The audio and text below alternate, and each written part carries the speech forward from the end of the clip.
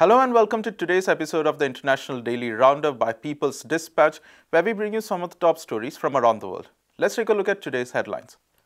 Saudi-led coalition launches raids on Yemen, 7 killed in Sudan's anti-coup protests, Israeli forces attempt expulsion of Sheikh Jarrah family, and UK ministers hold key vote on policing bill.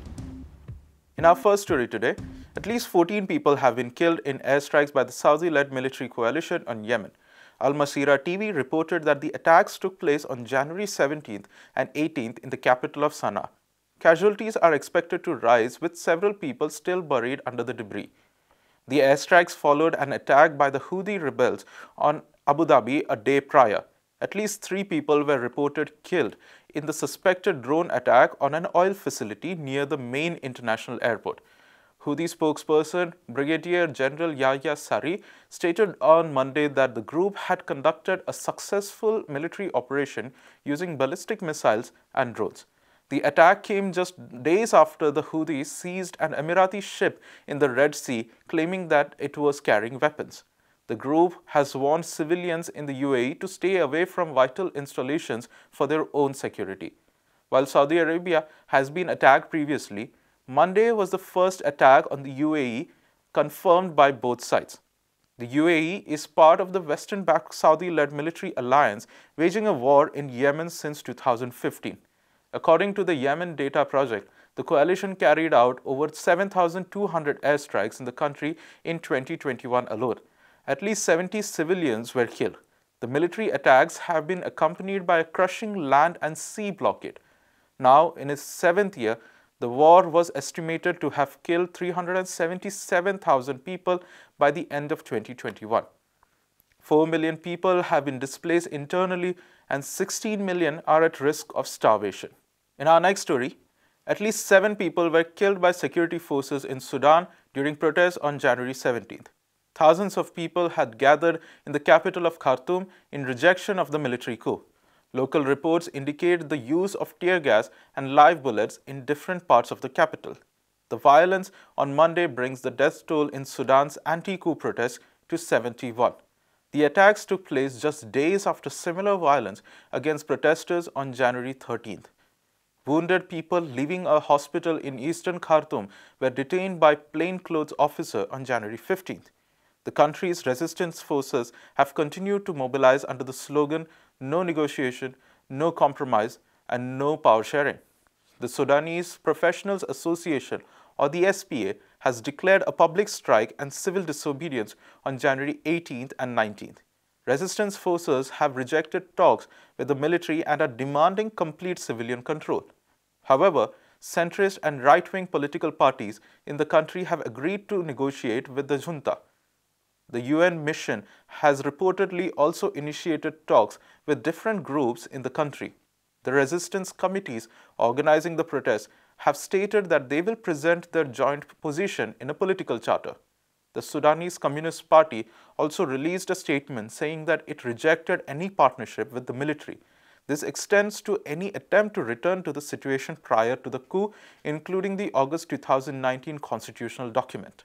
In our next story, Israeli occupation forces attacked the homes of the Salhiya family in Sheikh Jarrah on January 17th. The demolition was part of an attempt to forcibly dispossess the Palestinian family. Local media reported that Israeli forces, accompanied by bulldozers, had laid siege to the house on Monday. The family's belongings were removed and they were forced to step out.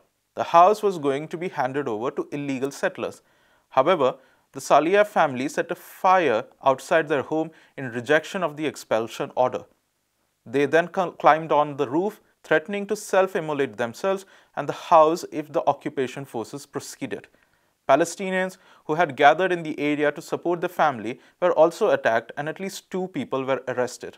With members of the family protesting on their home's roof, occupation forces proceeded to destroy the nursery they owned. The Jerusalem municipality first seized the Salhiya family's home in 2017 under the pretext of building a school. Their expulsion was authorized by an occupation court in 2020. They are awaiting a verdict on an appeal against the order. Local media have reported that the occupation forces offered the family an 8-month extension to sign a paper stating that they would become tenants. They have rejected this offer. The Salhiyas are among hundreds of Palestinians facing ethnic cleansing by way of displacement in Sheikh Jarrah. And now for a final story, we look at the latest on the police, crime, sentencing and courts bill in the United Kingdom. The widely opposed legislation was put up for another vote in the House of Lords on January 17th. In a positive development, several last-minute amendments brought by the Tory government have been defeated. This includes giving police expanded powers to stop protests deemed too noisy or disruptive. The measure was defeated with a majority of 261 to 166. The ministers also voted 238 to 171 to remove the power to impose noise conditions on protests. The government had also tried to criminalize a protester if they interfered with the use or operation of key national infrastructure.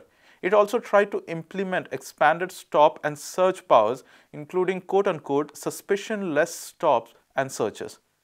Both measures were defeated by opposition ministers.